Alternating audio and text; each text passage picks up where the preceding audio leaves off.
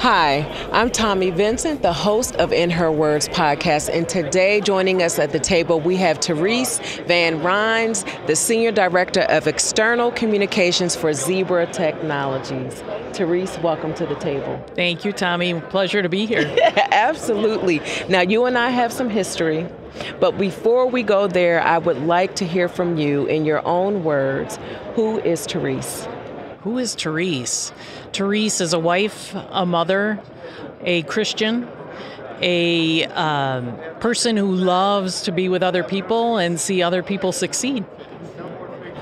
So now I know that you have responsibility with your job, Zebra Technologies, and one of the things that you've done that I personally, it's one of my favorite things, is your book. Oh, thank you. And so I really want to talk about it and talk about the concept and why that it was important for you to author that book, right? Yes. So we have Zippy's special gift. Can you tell us about the book? Absolutely. Writing a book has always been on my bucket list. And as part of my role at Zebra, I currently lead our philanthropy efforts. And one of our key strategic charitable partners is Bernie's Book Bank, which is a nonprofit organization based in the Chicago area. And they help children in underprivileged situations learn how to read. They give them a couple bags of books every year through their schools. And in working with Bernie's Book Bank, we were saying, wouldn't it be nice if Zebra contributed not only through cash and donation of time, but if you were to someday contribute a book to the children as well. And I took that idea very seriously, matched that up with my bucket list, found a publisher, and brought that dream to fruition. And I'll tell you what, it's been it's been a whole new learning experience. It's opened up a whole new world for me, and to see the response people have in reading that book and really helping children understand that we all belong. Yes. We all have unique characteristics about us, but that's what makes us each unique and special to this world. Yes. So for the past few years, Zebra has been our partner for Safe Zone Activity Day that we've been doing in the Super Bowl cities. Mm-hmm. And you all have gifted over 1,500 books to the students.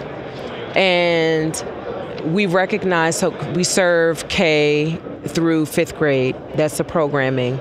And so we recognize that the book is not on the level for every student, but what we also know is that it's so empowering when an older sibling or cousin or relative can take the book that we've provided to them in their book bag and share it with someone younger than themselves. Mm-hmm. Because they're also sending the message to that younger child how important it is to read, and they're sharing this powerful message of belonging, and it's like so impactful. And so publicly, I just want to thank you for that. And thank you for the content of that book. I think it's very timely. I think it's important for every single person, young and old, to not only hear that they belong, but to feel it and believe it. Yes. It is really a story about love, loving one another, loving yourself. Yes. And it is a timeless story, right? It's really at the heart of it. It's about a zebra who really doesn't like her stripes. And her mother sends her out into the world and to see each of her friends has their own unique characteristic as well that maybe they don't like very much about themselves, but they know it has a benefit to them. And in the end, Zippy does appreciate her stripes. And so it's been a fun story to share with children of all ages. Yes. Adults love it as well. Yes. I have some of my colleagues who first purchased it when it came out a couple years ago, and they said, my child still makes me read it with them every single night. So it's doing well. That's amazing. So you checked off the bucket list. You wrote a book. Mm-hmm. Do you have any aspirations of writing another book? Tommi, it's interesting. People ask me, how long did it take you to write that book? It took me one afternoon. I sat down as if I was writing a poem, and with the rhyme, it just kind of flowed, and I ran it by a few members of my family. They gave me a few tips on how to improve it even further. I've sat down since then and started to ideate about a second book, and I found it a little bit more challenging. because you need to think about, should it be similar? Should it be a different path, if you will? So it is on my mind, and I've had several people ask if there will be a second book, so we'll see what happens. Okay. That is also something, I actually have a book on my computer. Oh, there you go. It's still like it's a work in progress, but definitely for me, that is something for multiple reasons. One, it's something that I personally would like to accomplish. I believe that I have something to say. Yes. And with books, they live forever. Yes. And so I want to get the messaging out there and really continue to leave my fingerprint in the world. I believe that we all have these special things inside of us that are necessary. Yes. It may not be for everybody, but it's for somebody. Exactly. And so getting it out is really critical. And with your work and your focus in philanthropy and the stuff that you're doing at Zebra, talk to us about that and what philanthropy work is in alignment with the mission of Zebra Technologies. Yes, we really believe in the notion of doing well by doing good. Zebra is a very successful company. We've been established over 50 years ago now, started as a barcode printing company, and have now expanded into robotics and artificial intelligence and machine vision.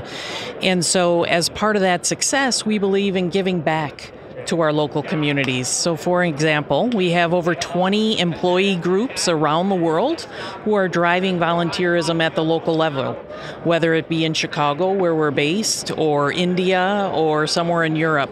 We're a global company, and we have our employees who really believe in giving back to help the company grow and succeed. So we're giving our time, we're giving our treasure, we're giving technology. And it's been just a joy to watch so many people embrace that. How has the philanthropic efforts impacted your staff members? Because you're creating a space where it's part of the culture. Right. And so you do it as teams, you do it together. How has that impacted the team? It's really built collaboration. It's nice because we consider it an employee benefit that we each have 4 days of paid time off each year that we can volunteer. So we get together as employees and come together as teams and go out and do team building exercises to volunteer together. And I think it's just brought a lot of new ways to recruit talent. Young people today look for that in a company, right? They look for that philanthropic focus. So it's really been a draw for employees to come in and join us in our mission. We even offer what we call donations for doers, which if you volunteer for an organization and you file a form, we will then give to that charity. Okay. Since you've given time to them as well. So it's really been a great way to bring more collaboration.